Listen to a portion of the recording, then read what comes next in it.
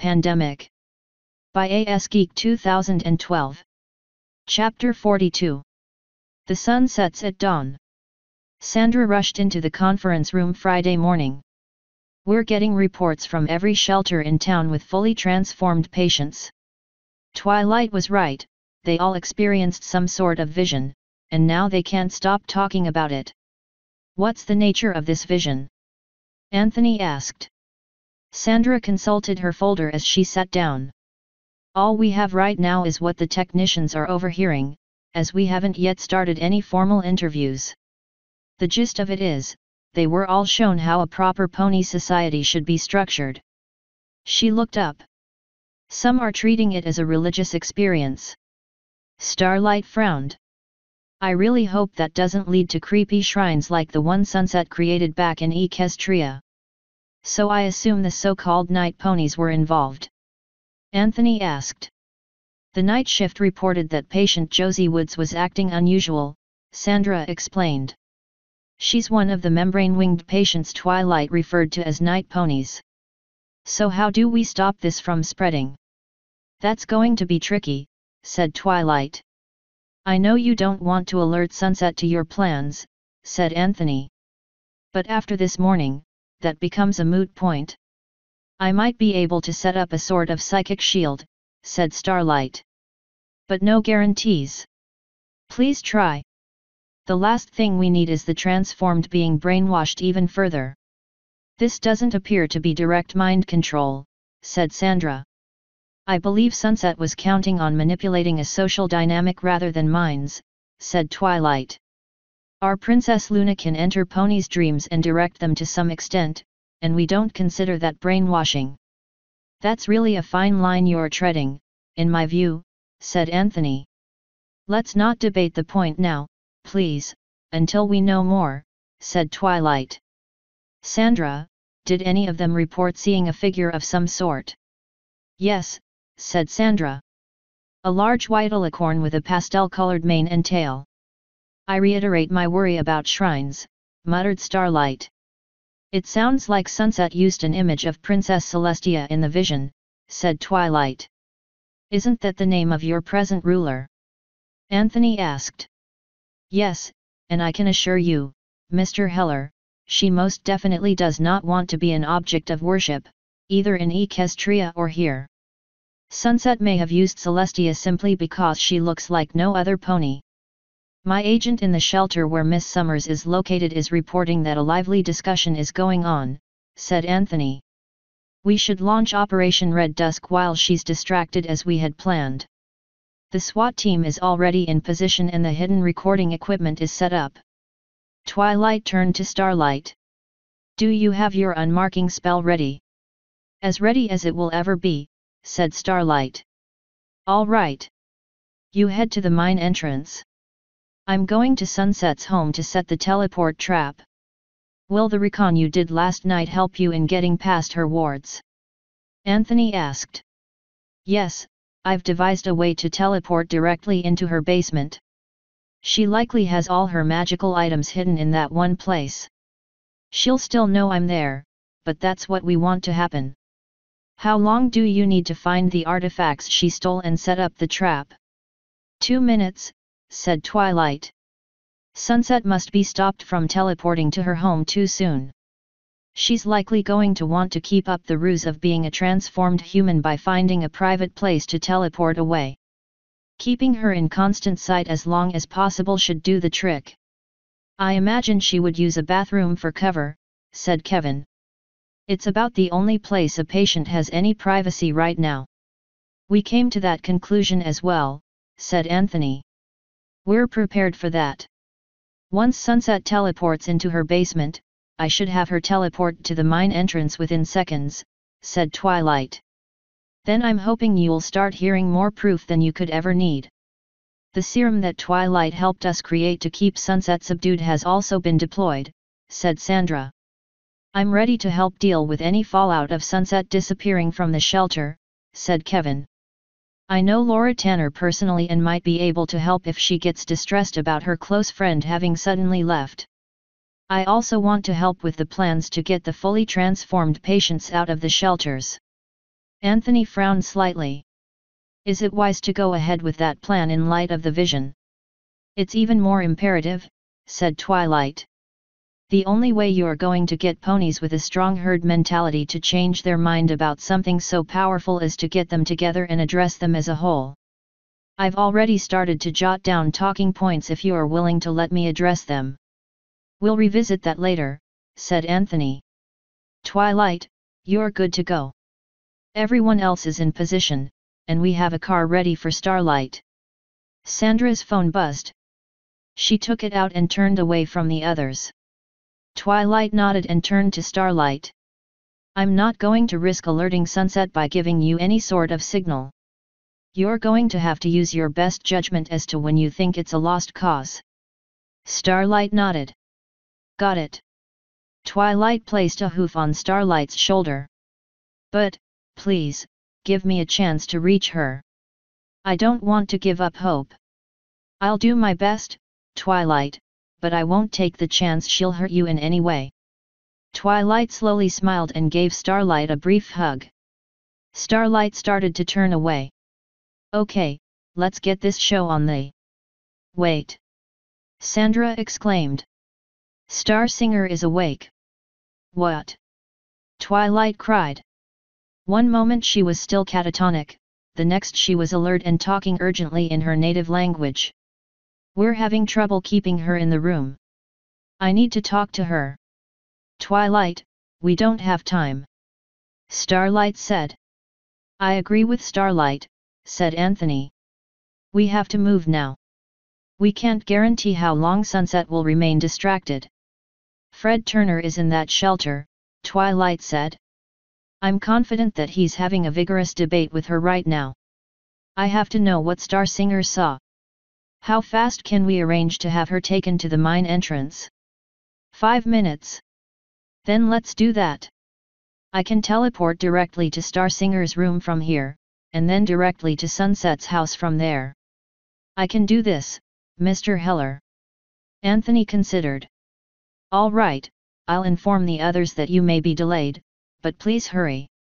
Twilight nodded, her horn flashed, and she disappeared in a pop of imploding air. Asterisk. Don't you understand me? Star Singer cried. Doesn't anyone understand even a single syllable of equestrian around here?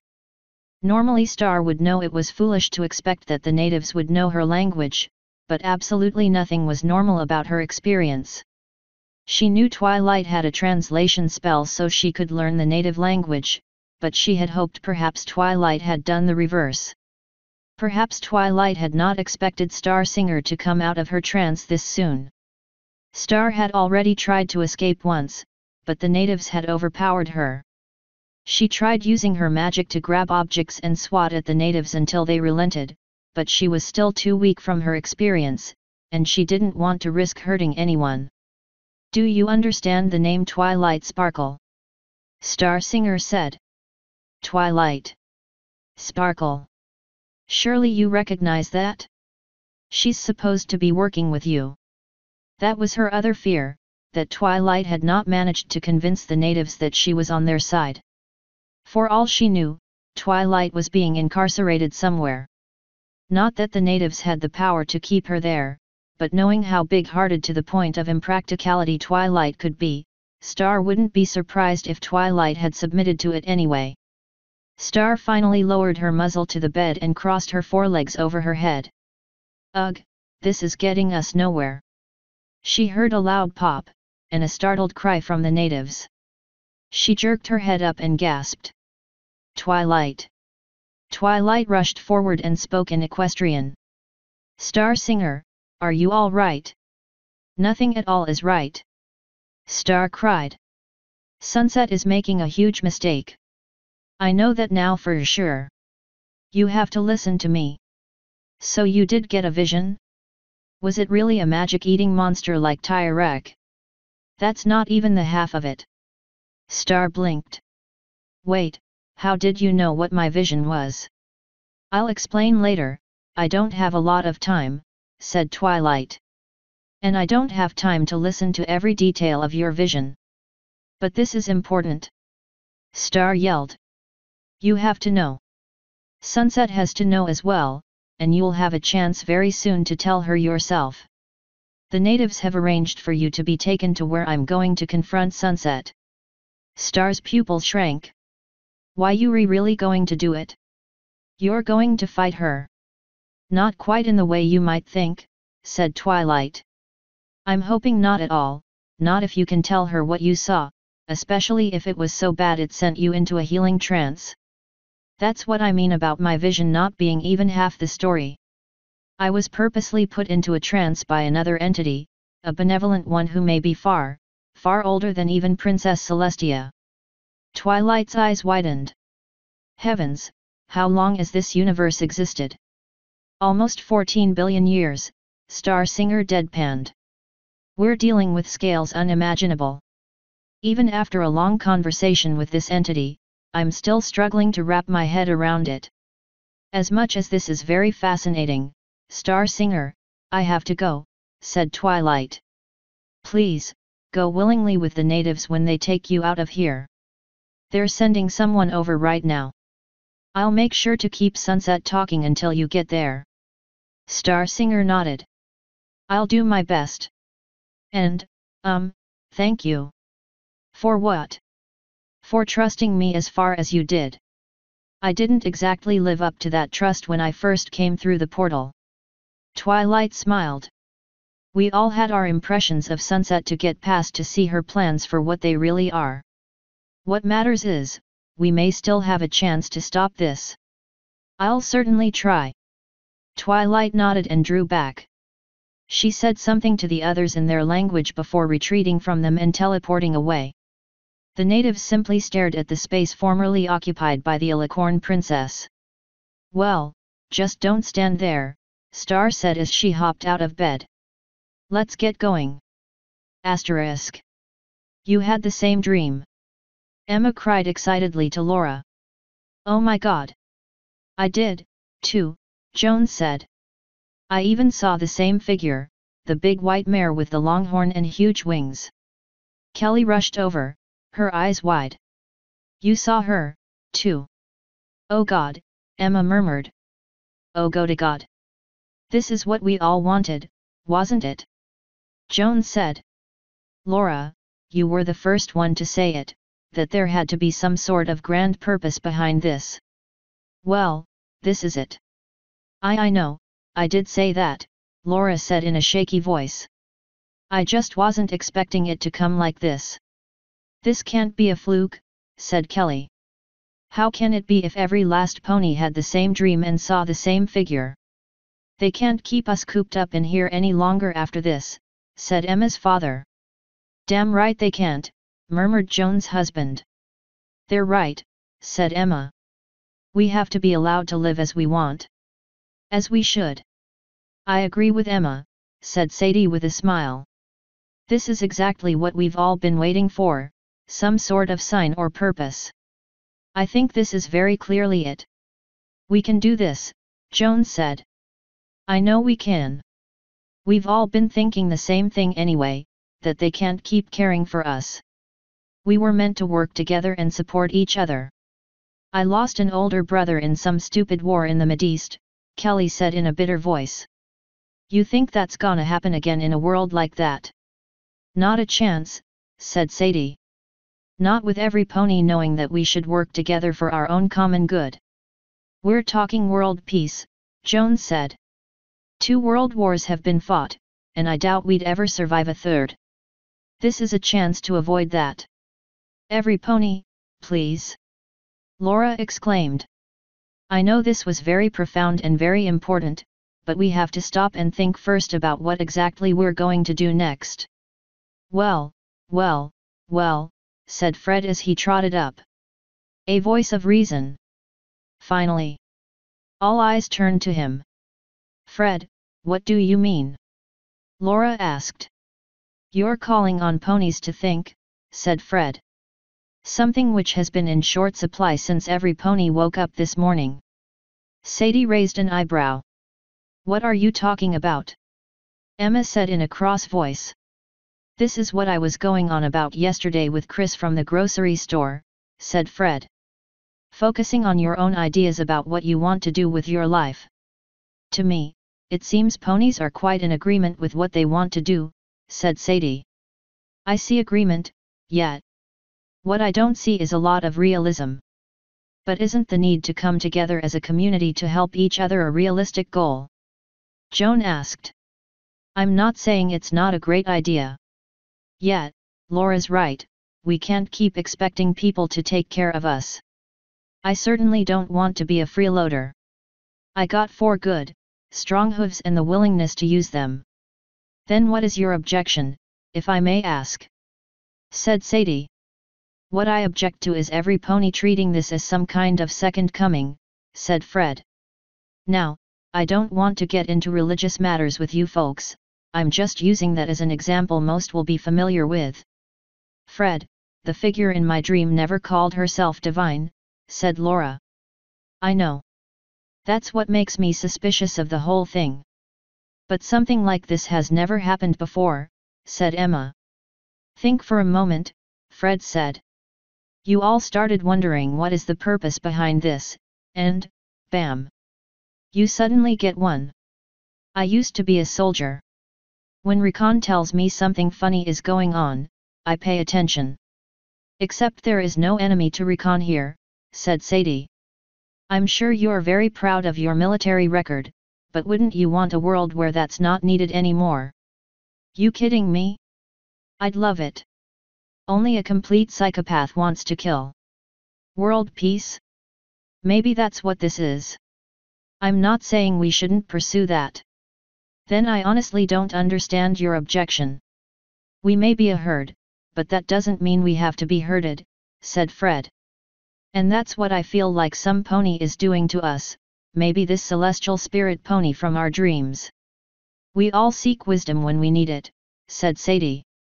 I don't think this is any different. Does it matter what form it? She suddenly trailed off, her eyes widening. I think Sunny has a point, Fred, Laura said gently. I'm not about to worship the creature from my dream, but I can't ignore her message. Not only did it appear to every pony, but it spoke to my own personal struggles. Fred looked over the others. Even with as expressive as pony faces were, he couldn't tell whether he was getting through to them. They were at least still listening, so he supposed that was a plus. I agree with you, Laura, that something bigger is going on. My point is, we need to make sure we're doing what we want to do, and because it makes sense, and not because a shared dream told us it's right. What's the difference if the end result is the same? Kelly muttered. Maybe the difference is subtle, and it's lost on most of you, Fred said in a low voice. But here's the thing, I know what it's like to spend a chunk of my life doing something because I thought I was driven by some sort of vision, even if it was mostly self-supplied. And a pony who knows how nuts I was before I gained hooves saw how well that worked out for me. Laura appeared to pause in thought. Sunny, what do you think about Fred's point? Laura turned her head when she got no immediate response. Sunny, are you okay? Sadie gave her an uneasy smile. My apologies, Laura, I'm feeling a bit uncomfortable. Fred narrowed his eyes. I believe my dinner disagreed with me last night, and I need to use the bathroom quite urgently. Oh, Sunny, I'm so sorry, said Laura. Is there anything I can do to help? Not really, I just may be indisposed for a bit. Too bad, said Fred with a small grin. I was enjoying the debate. Sadie smiled tightly. I will respond to your last point, however. I do feel you are overthinking it. We've been given a shared vision of a positive future. Even if some pony specific was behind this, I think we can agree she has only our best interests at heart. Fred nodded slowly. I'll be back as soon as I can, said Sadie before she galloped off. Fred caught movement out of the corner of his eye. He glanced over to the technicians. One pointed to Sadie and spoke urgently with a colleague. The colleague nodded, and he and several other technicians broke ranks and headed after Sadie. One of the technicians left behind took out a cell phone and spoke very briefly into it before putting it away. Fred stepped away from the others and looked in the direction Sadie had gone. Sunset shimmer, I presume. Asterisk. Twilight materialized in the basement of Sunset's home in a flash of light, saddlebags draped over her barrel. A split second later, a second blast of light from her horn disabled all spells hiding anything from both magical and mundane senses. At once the runic circle and the biological analysis apparatus appeared, but when she swept her gaze about, that was all it had revealed. Twilight sighed. She had hoped not to have to do this the hard way. She lit her horn and began to pace about the basement, hooves clopping distinctly against the concrete floor. She had allotted herself only 30 seconds to find Sunset's stash of magical devices. She was sure it had to be here. Sunset would not want to track multiple hiding places if she ever feared some pony might traverse the portal again. 25 seconds, Twilight murmured as she swung her head from side to side. She found nothing at the end where the stairs descended from the upper floors. She started towards the other end. 20 seconds. She passed the runic circle and approached the furnace. 15 seconds. Her horn suddenly flickered, and she stopped. It's here. She looked down. Just barely visible was a faint square. To mundane eyes, it was scratched into the floor. To her senses, she saw it for what it was, a secret compartment. She backed away, and she levitated the square slab of concrete up, its sides having been magically coated with a glass smooth surface so it would fit perfectly with the similarly prepared cutout in the floor.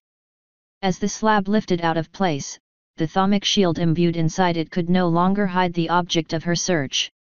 Twilight was about to set the slab down when she detected the trap spell and stopped with it barely a hoof span from the floor. Oh, very clever, Sunset, she murmured. But not quite clever enough. The slab was very heavy, so much that it had to be artificially so. Most unicorns couldn't handle levitating that much weight and plunder the contents of the compartment at the same time. Had she set it down, a trap spell would have activated and wasted more precious time. Twilight held the slab aloft with ease while she levitated out of the compartment a golden statue of a griffin in armor, then a plastic bag containing 36 enchanted gems and crystals. She was about to replace the slab when she spotted something else at the bottom. Twilight knew she was running out of time, but when she saw the runes written on one of the pages, she had to know what it was. She levitated it out as well before carefully replacing the slab. Her eyes widened as she shuffled through them. A spell to create a magical energy conduit. And with a permanent enchantment, no less. Her eyes tracked down the page. Thermic entanglement? Yes, of course, that makes perfect. She stopped and sighed. You're getting distracted, Twilight, just stick to the. Her eyes widened, and she gasped. No, wait, that's it. That's how we can solve the problem of mass casting the counterspell. And the crystal ponies are indeed the key to it all. She quickly rolled up the pages and placed them in her saddlebags along with the device and the artifacts. She now had less time to set up her teleportation trap than expected, but she dearly hoped the delay would be worth it in the end. Asterisk. Miss Summers. Miss Summers, wait. Sunset had no time to wait. The longer she took to get to Twilight, the greater the chance Twilight had to unlock the portal. She was reasonably sure even some pony of Twilight's skill would take some time to figure it out, but she didn't want to take any chances. At the same time, she had to be cautious and not raise any suspicions. She came to a stop and turned around. Please, make this quick. I really have to go to the bathroom. That's part of our concern, Miss Summers, said the technician. You were heading off rather fast, we wanted to make sure there wasn't a problem. Something simply disagreed with me, that's all, said Sunset. I had that happen to me sometimes before I became a pony. The technicians approached her, arranging themselves in a semicircle around her. We're still working out the details of a proper pony diet, said one. We should take a stool sample and test it to rule out any food poisoning or similar ill effects. Normally I would gladly comply, Sunset said as she started backing up. But I would much rather have a bit of privacy. I think we've all earned that by now. Nevertheless, you're still officially a patient. I thought some sort of arrangement was being made for our release. I can't really speak to that, ma'am, but until that point in time, you're still a patient. Sunset peered at them warily. Were they following her as she retreated? In that case, I do believe I have rights as a patient, which means I cannot be subjected to tests against my will. That is very true, ma'am, and we're asking you to comply for your own. Sorry, some other time. Sunset said before she galloped away. She cast a glance behind her and uttered a small sigh of relief when she saw they were not pursuing her. While she was happy that they continued to care for the welfare of their transformed brethren, she thought that a bit too aggressive. She rounded a corner, only to skid to a stop. She stared, then face-hoofed. You've got to be kidding me. The door to the ladies' room was blocked open, and a red cone stood in the opening. A crudely written sign taped to the door frame read out of order, and the sound of banging upon metal could be heard within. Sunset frowned. She considered using the men's room instead, but she didn't want to risk the workers seeing her. She instead dashed down the hall towards the stairs to use the one on the upper floor like they had to the day when Kelly accidentally broke the shower control and caused a flood. 2 National Guard soldiers halted her. I'm sorry, ma'am, the rest of the building is off limits. I need the use of the bathroom, Sunset said in an exasperated voice. You're free to use the men's room in the interim. That's not what you did last time, Sunset said. You escorted ponies who needed the restroom to the 2nd floor and then escorted them back. I'm sorry, ma'am, but I have my orders. Sunset narrowed her eyes. This was getting ridiculous enough to be suspicious. She had started to feel uneasy when Fred Turner spoke out. He seemed to be going out of his way to be contrary, as if he had been put up to it. That thought made the need to get to her house all the more urgent. Very well, said Sunset as she turned away. She cantered over to the men's room and pushed open the door with her forehoof. Of course, it was occupied. A technician stood at the sink combing his hair. That was odd, also, as they tended to use a separate set of facilities. Sunset headed into one of the stalls. Makeshift ramps had been installed as an aid to the transformed, as human toilets were not built with little ponies in mind. At least this meant that all 4 of her hooves would be off the floor and not visible to someone outside. She closed the stall door, climbed the ramp, and cast a silence spell. She vanished in a largely quiet concussion of teleportation magic. Asterisk. Okay, Twilight, you can do this, Twilight whispered as she tweaked the ley lines of the teleportation trap one last time. She was taking a big chance with her approach. She couldn't risk Sunset having any reaction time whatsoever. Even something as simple as a shield would disrupt the spell. She had to tie the trap directly to her teleportation spell, such that it would trigger of its own accord without any thought from her. Tinkering with the teleportation spell was generally very high up on the list of things you're never supposed to do even if you think you know what you're doing. Most unicorn mages who taught the spell cautioned that it was the one spell that should be memorized, cast perfectly, and left well enough alone otherwise. The self-imposed deadline of 2 minutes had passed, and Twilight still was not completely satisfied with her work. Her heart pounded as she adjusted yet another ley line, and she finally forced herself to call it good.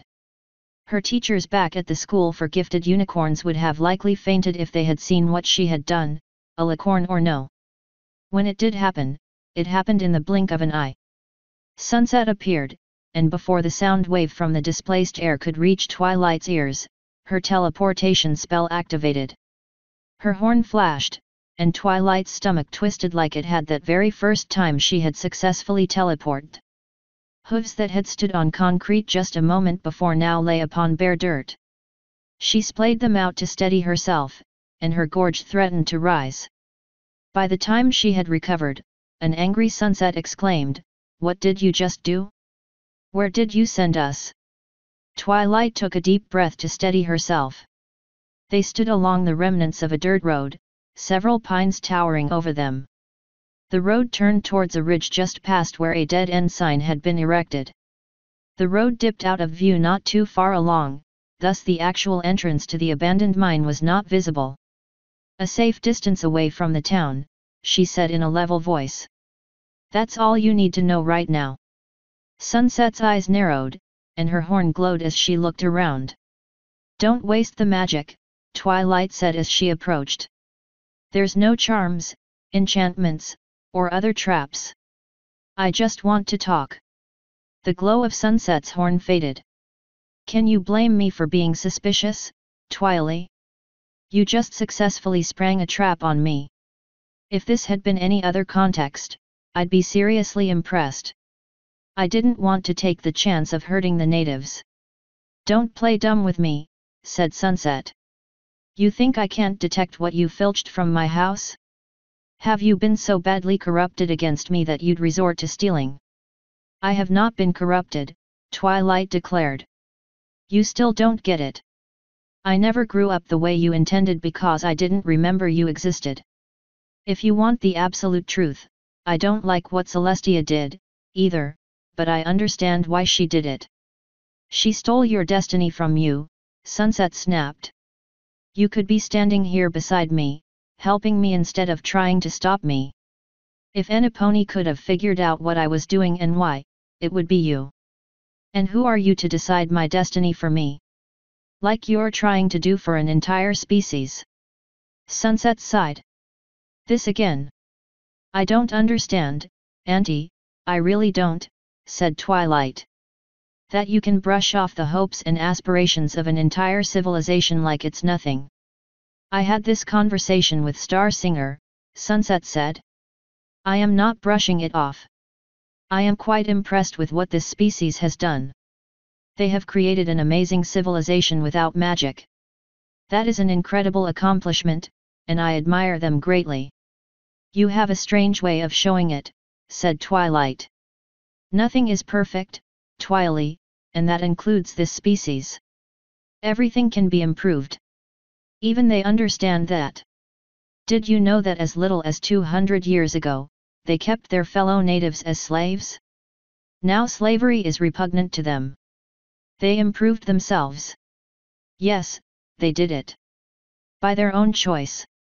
You're taking that choice away from them." Sunset narrowed her eyes. "You know what my reasons are for doing this, Twilight. You think I got up one morning and decided to be a crazy mad scientist who changes aliens into ponies for fun? I'm trying to benefit two worlds. I would rather let Equestria die than have it be remembered for what you're doing to this species." Sunset's mouth dropped open. "Twilight, you can't mean that. You have your convictions, but I have mine as well," Twilight declared. "I'm dedicated to the cause of friendship. Did you ever think that maybe if you had been as well, you could have approached these natives, offered them the ability to become ponies and use magic, explained the potential benefits of it, and let them decide for themselves if they wanted it or not? You might have been pleasantly surprised." Twilight doubted that any significant chunk of humanity would willingly do such a thing, but she hoped to work in the context of Sunset's mindset. She also surmised that there might be more people like Eileen who would come to think this would solve all their problems. "Do you really believe I could risk that?" said Sunset. "This planet is divided into over 200 nation-states. They can't agree on anything. By the time they finished debating it in committee or fighting some pointless war over it, it could be too late. This planet has a rich, diverse culture, and you're throwing it away." "I am taking the accomplishments of this species into account," said Sunset in an exasperated voice. "I tried to explain this to Star Singer. I am not replacing, I am improving. While it's true that all their technology will be initially useless to them, it won't be long before they turn back to it, adjust it, combine it with magic, and forge something truly incredible. This universe is vast, Twilight. Countless suns with planets like this around them. This species longs to go to those planets, but their technology goes only so far. What if they could solve the distance limitation of teleportation? They could invent interstellar travel. They could colonize the entire galaxy. The entire universe. Enough pony magic for eons. A new voice joined them. You're wrong, Sunset. Dead wrong. Sunset whirled around and gasped. Star Singer. She started towards the bedraggled unicorn mare. I was worried about you. Are you? Stay away from me. Star Singer shouted. You're utterly mad, and I don't want anything to do with you anymore.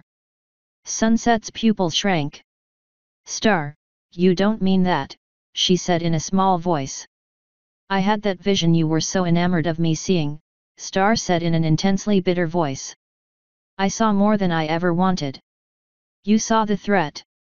The only threat around here is you. Sunset cast a level look at Star. I don't understand. Are you telling me that I fail? Star narrowed her eyes. No. You succeed. All too well. You're not making any sense. Star marched up to Sunset. Then I'll explain it to you. You don't understand as much about the natives as you think you do. You think they'll turn back to their technology after you create your little happy pony society. They won't. Sunset gave her a surprised look. What? I don't know what the specific reason will be, said Star. It could be that you dialed up their herd instinct too high. Or whatever vision you plan to give them is just a little too good. Or it could be the reason why they pursue more advanced technology, to improve their lives. They might perceive magic as improving their lives so much that they don't need technology anymore. Assuming I believe you interpreted your vision correctly, said Sunset. Should it matter? It would indeed be a supreme disappointment if they didn't combine magic and technology, but ponykind would still be served. And again, you're wrong, Star cried. You're condemning this species to death. It will attract the devourers. Sunset stared. The what? What the hey are they? A terrible mistake, Star said in a subdued voice. Or a terrible crime, depending on your point of view. An ancient technological civilization, one of the first to arise, became so advanced they discovered magic. And they feared it.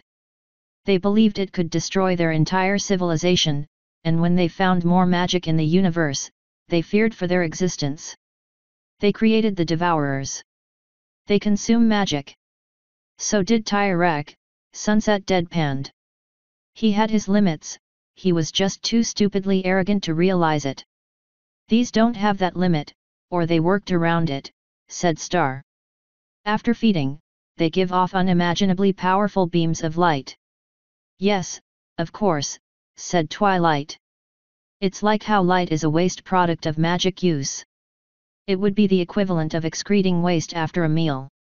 The ironic thing is that the natives have already detected evidence of them, and if you want proof, Sunset, go look up gamma ray bursts, said Star, briefly dropping into English. Even a tiny handful of the weapons of a technological civilization can destroy one of these things, but they're completely invisible to detection to non-magicals and can't harm a technological world unless they're unlucky enough to get caught in the beams. Magic can detect them but is powerless to stop them. You've already made me suspicious on 2 counts, said Sunset. First, you knew a phrase of a native tongue describing a phenomenon that I might add already has theories behind it that do not involve magic-eating monsters. Second, your vision is far more detailed than they ever have been. Yes, they have theories, and they're not wrong, said Star. They simply don't cover every case. And as for my other knowledge, I didn't get them from a vision. I got it from Triss. Triss? Twilight asked. Is this the entity you mentioned to me? Yes, Star said in a subdued voice. She's another magical race's equivalent of an alicorn. Her world was the first magical civilization and one of the first to fall to these things. She doesn't think there's been a magical race since then that's ascended. What of the civilization that created the Devourers? Long dead, but the Devourers live on, said Star. literally. There's some sort of self-sustaining, maybe even self-replicating organic technology. Twilight gasped in horror. Oh, heavens! She turned to Sunset. Do you understand now the scope of what you've done? If you won't listen to reason concerning the morality of transforming a species against its will, then consider this instead. Sunset remained silent, her gaze downcast. Twilight stepped closer.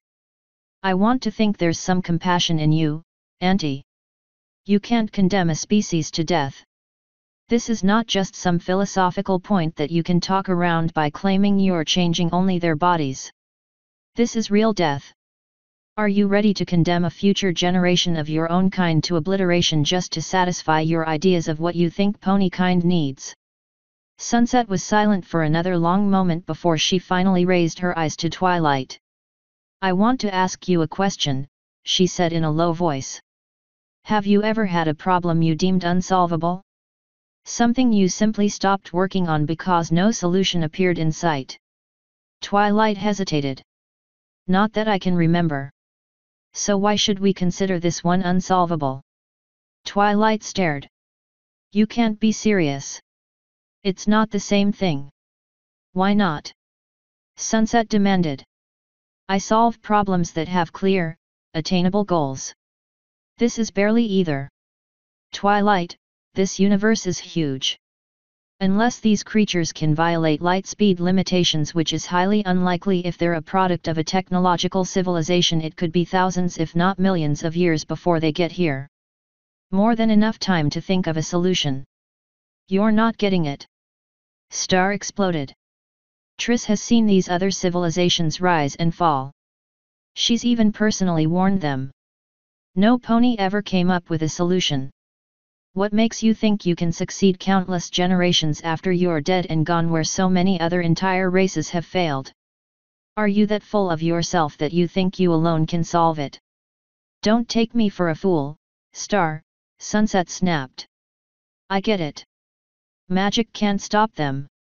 I shall remind you this world started off as a technological civilization, which they'll abandon. Then I shall make sure they don't, Sunset declared. I owe a great debt to you, Star Singer. You did indeed expose a flaw in my plan. I simply need to adjust. And again, things happened in a split second, but a split second too long. Twilight had no idea what had gone wrong. Perhaps Sunset had sensed the casting, or the thaumic power conversion leading up to the spell execution, or simply the unusual nature of the spell. The dismaying end result was all that mattered. When the beam from Starlight's horn converged on Sunset, it was met with a shield. Starlight didn't stop. She clenched her teeth, splayed her hooves to steady herself, and continued pouring on the power. Whoever you are, you can't stand up against my shield for long. Sunset exclaimed. Oh, yet. Starlight called out in a strained voice. We'll see about that. I almost bested Twilight once, I can take you. What manner of spell is this? What, you and your ginormous ego can't figure that out? Have it your way, Sunset snarled. If you want a fight, I'll give you one. Bring it on. Starlight roared. Twilight gasped as she heard distant cracks, and bright pinpoints of light flared off Sunset's shield very close to her fur until she poured more magic into it to shore it up. Sunset's eyes widened, and she looked around as light continued to flare off her shield. This was a trap all along. And Sunset, I'm sorry. Twilight cried. You claimed you weren't corrupted, and now you betray me like this. You have to be stopped, Twilight said in a quavering voice. Let the shield facing Starlight go down. It won't hurt you, it will just weaken you, Anne. I will do no such thing. Sunset thundered. I can hold up against a single unicorn's attack and simple arms fire. She glared at Star Singer. Unless you intend to betray me as well. Twilight's horn started to glow, her eyes glistening. I'm sorry, Auntie. Sunset's mouth dropped open, horror dawning in her eyes as Twilight let loose with a blinding white beam of light. Sunset grunted with the effort as her own horn blazed, her shield quivering as magic cracked like lightning around it. Twilight, you can't do this, Sunset said in a despairing voice. You have 3 choices, and Sunset, said Twilight in a shaky but determined voice. You can let your shield down towards Starlight and live. You can let it down towards the natives and die. Or you can do neither, and I'll eventually burn through your shield. Twilight, how can you? Don't make me kill you, Auntie. Twilight cried, tears trickling from her eyes. I don't know if I can stop my attack in time when your shield collapses. I don't want to hurt you, but I can't let this continue. Sunset set her eyes hard. They flicked first towards Starlight with an almost appraising look, then back towards Twilight, her gaze burning with a mix of rage and disappointment. Very well, you traitor. The shield facing Starlight fell. Twilight immediately ceased her attack, and she desperately hoped the humans would stop as well. Starlight's spell struck Sunset as her shield flickered out. Twilight held her breath, closing her eyes tightly against the possible carnage that would result if the bullets kept coming. She heard a sharp, shrill shriek from Sunset followed by the cry, "What are you doing to me?" Twilight dared to open her eyes. She uttered a short gasp as she saw the cutie mark ripped from Sunset's haunches, shivering as she remembered what it had felt like to have her own taken away during her first encounter with Starlight. Everything that had made Twilight special, that she had aspired to and was passionate about, simply taken from her as if she had never had it in the first place. She swallowed hard as Starlight lifted the cutie mark above her, and that dreaded, awful equals sign appeared on Sunset's haunches instead. What did you just do to me, you little bitch? Sunset snarled. Starlight panted heavily, the cutie mark quivering in her grip. You can't figure that out yourself? I'm disappointed. Sunset marched towards Starlight. I don't know how you did that, but She never finished her sentence. New fire opened up from hidden positions, but instead of bullets, she was peppered with small darts in her haunches and side. Her horn flickered weakly as she attempted first to shield, and when that failed, to counter the sedative's effects. She staggered, seemingly managing to stave off the attack, until a flash of magic from Starlight's horn reinforced the unmarking, and Sunset's magic failed. Sunset quivered in place for another second, and her eyes rolled back in her head. She fell over with a thump, her eyes sliding closed. Twilight fell to her haunches, her head hung, tears dripping to the ground. I'm sorry it had to be done.